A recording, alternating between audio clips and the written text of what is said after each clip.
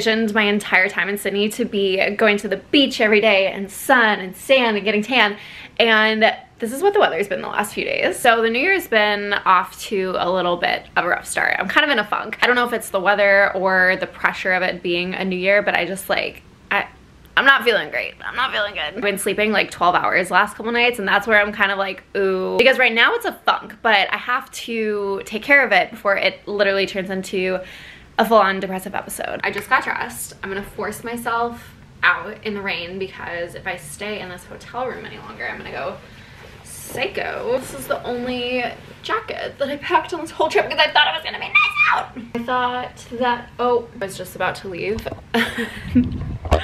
Look at the weather. I didn't even think I could go out in that. It's like torrential downpouring.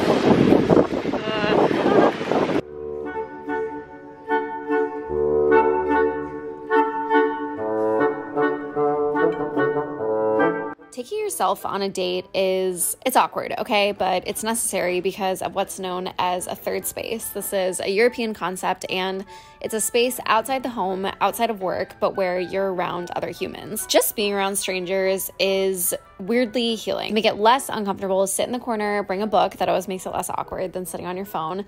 If there's a bar countertop, I'd recommend sitting there or face a window and just enjoy the solitude and people watch, because humans are cute.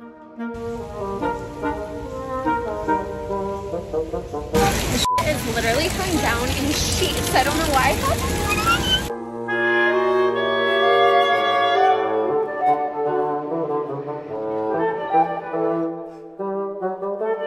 It's basically just me and like 400 children here.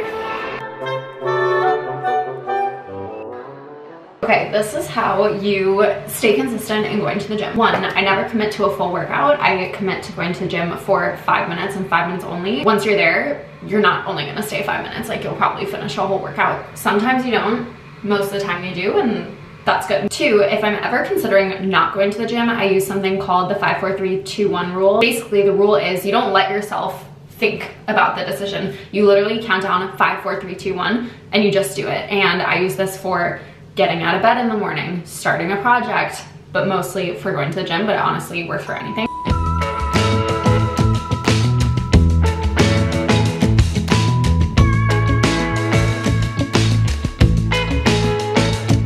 Good morning, guys. I'm gonna go spend absurd amounts of money today. That's really how you get out of a funk. I'm just kidding, but I'm not. I actually need to go shopping today for Australian Open outfits. And yes, I do put it off until the very last second, but this year I really wanted to make an effort to not wear fast fashion brands. And Australia has the best brands, boutiques, clothing labels. My friend Sarah is taking me shopping, and she has all the connects. She knows where to go.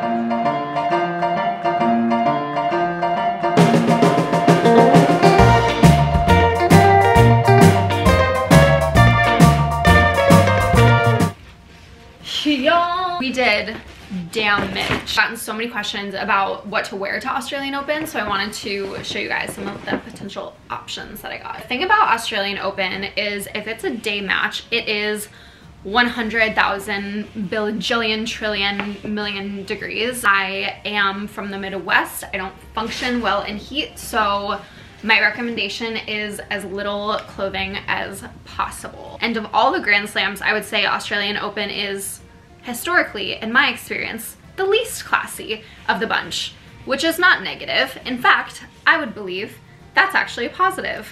It's really fun, and Australians are crazy people. So because it's 100 billion trillion degrees, little skirts, little tank tops. I actually really like this one because this is what the back looks like. It's really cool. I love wearing green sets to tennis matches because I think it makes me look like a giant tennis ball, but in a cute way. So I got this like green set that kind of is tennis ball-y, especially if it's a day match. Dress for the weather. Little skirts, little tank tops, little summer dresses are all ideal. I personally don't like wearing hats because I feel like I can't think straight with them on. Same thing with sunglasses. But my head is always sunburnt at Australian Open. So if you're a hat person, I would recommend wearing a hat. It's an early morning tomorrow. Alright. The oysters here are next level. So good.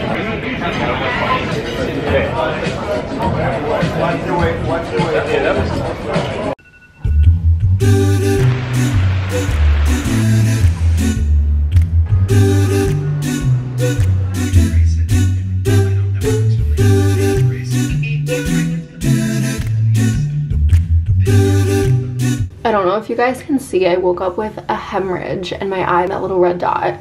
So my health anxiety had a fucking field day on WebMD this morning. Anyways, Taylor plays at 10 a.m. this morning, so I'm getting ready for, it's the semifinals of the United Cup, which is like a team tournament. So he's playing for Team USA. Here is the match fit. Guys, here is the match fit for today. It's freezing cold.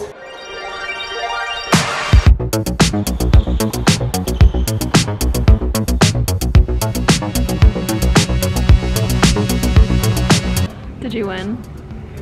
Obviously, because I wouldn't be on camera right now if I lost. Yes, you would. I wouldn't.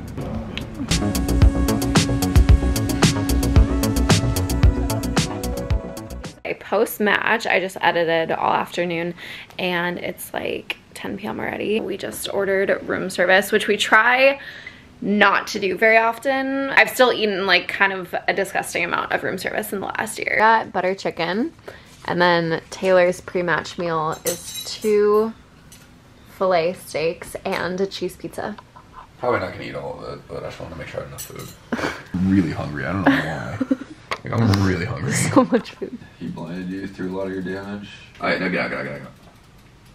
Nice, good shit, damn.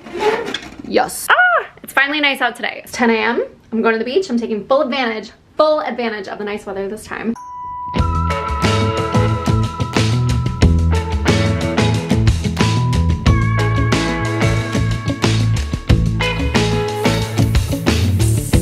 I'm getting ready for a tennis match. It's the finals of United Cup, so it's USA versus Italy, best 3 of 5 matches. Winner takes the cake and a lot of money and a lot of points, actually. I feel like I should make a video explaining the tennis tour and ranking and the point system, because it honestly took me probably like 6 months actually full-time traveling on tour to understand everything, and I'm still learning a ton. I bought this pink headband when I was at Line Friends in Tokyo a few months ago, and I truly have never ever been so emotionally attached to a material item. Like, if I forget it on a trip, I might as well go home. Literally my whole trip is ruined. I genuinely can't function without it now.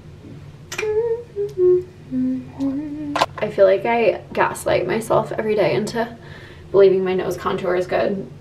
All right, here is the match fit for finals. Let's go. You wanna put that dish in your mouth?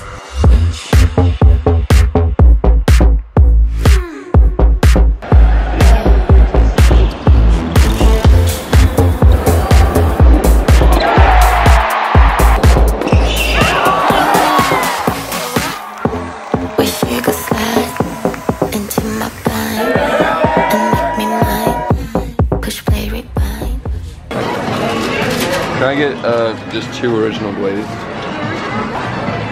Huh?